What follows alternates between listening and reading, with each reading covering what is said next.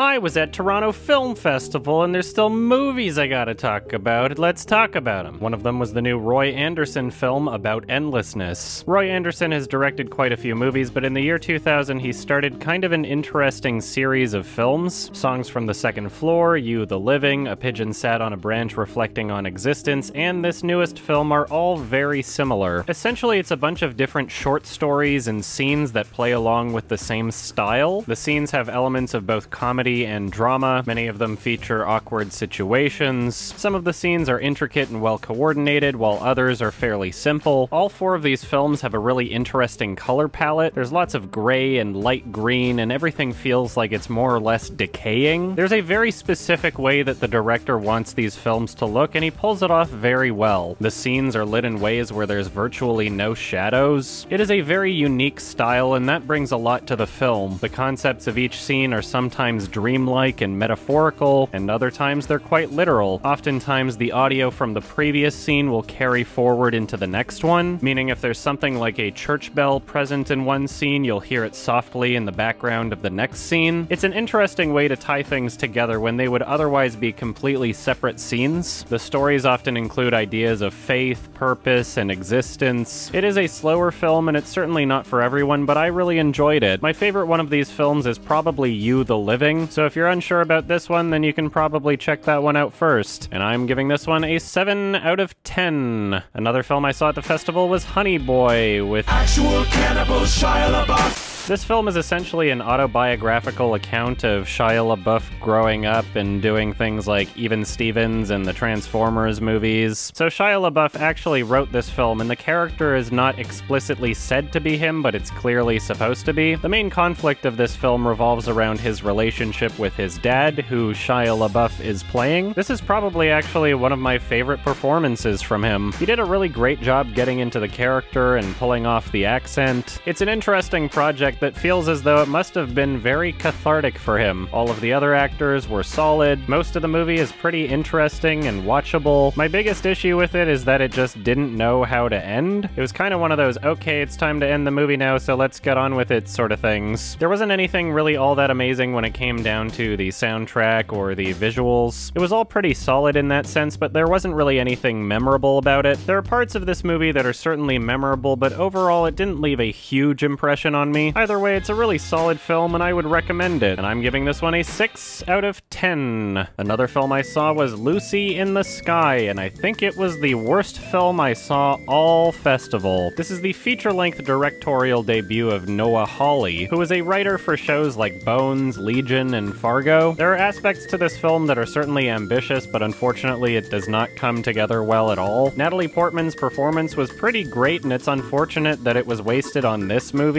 Now, there are a few films out there that have changing aspect ratios. The times where that's been used in films from Xavier Dolan or Trey Edward Schultz have for the most part been pretty purposeful. Oftentimes when the technique is used, it's so subtle you won't notice it, but this film did that in probably the most obnoxious way I've ever seen. I swear to fucking God, the aspect ratio changed about 30 times in the first 10 minutes. The first time it happened, it kinda made sense. First she was out in space and it was widescreen, then she comes back down to Earth and it's 4:3. I was like, oh, okay, so you're trying to communicate that she feels better out in space and her world is more open, and then it kind of closes off when she returns home and she doesn't like it as much. But then it just did whatever the fuck it wanted, and these were not subtle changes in the slightest. Whenever the black bars appeared on screen, you would see them shift into place. It would go from 16:9 to 2.2 to 4:3 to 2.2 again. Some of the aspect ratios were so extreme and ridiculous, and I don't know why they did it. All of a sudden we're at a golf course and it changes to like 16:2. Why is this scene in particular being one that we're seeing in super widescreen? There was a point where it was 4:3, but it was all the way to the left of the frame, and as Natalie Portman walks over to the right side of the frame, the aspect ratio shifts along the screen with her. Like they filmed the shot in 16:9, but then just selectively decided which parts of the screen you would be able to see at any given point in time. It was so fucking distracting distracting and obnoxious, and I have no idea why they did it. What the hell were you trying to do? And that wasn't the only aspect of the movie that was visually unappealing. Without any exaggeration, the computer effects in this movie looked as though they were dated by about 15 years. On top of that, the story was pretty lame. When Noah Hawley was introducing the film before it started, he said that the one thing he hoped he achieved was presenting the character in a way where her motivations are clear and we could understand her, which is pretty fucking embarrassing because that's one of the worst aspects of the movie. Nothing she did made any sense. I couldn't relate to her, I couldn't understand her. She's just crazy. I guess I'm gonna get into spoiler territory with this one, but it doesn't really matter because it's kind of a shit movie. But if you don't want to see spoilers for this movie, just skip to this part in the video. There's your warning. 3, 2, 1. So apparently this movie was based on a real astronaut named Lisa Nowak. She's an astronaut that went crazy and tried to kidnap somebody, but the one thing you'll find in every article about this story is that she was wearing adult diapers when she got arrested. She was driving across the country to kidnap the guy and didn't want to use the bathroom, so she just went in her diapers instead, but they didn't include that part in the movie. That was like the one thing that made the story funny and interesting. Instead, they shoehorned her daughter into the script and had her go with her for some reason. It was really silly either way, but why would you get rid of that? Also, I should mention when the movie starts, it really obnoxiously hams up that it's a true story. On the left side of the screen, you see the words "this film is based on," and then a few seconds later, the words "a true story" show up. Like, bam, this is some serious shit here. It's a true story, so it's better. Anyway, this movie was pretty bad. I have seen very few films that were as annoyingly presented as this one. Even without the obnoxious aspect ratio changes, it was still kind of a really lame, boring movie. It was pretty full of itself and clearly thought it was something much more than it was. The attempt at a dramatic finale was just laughable. It was trash. Check this one out if you want, but I would not recommend it, and I'm giving this one a 3 out of 10.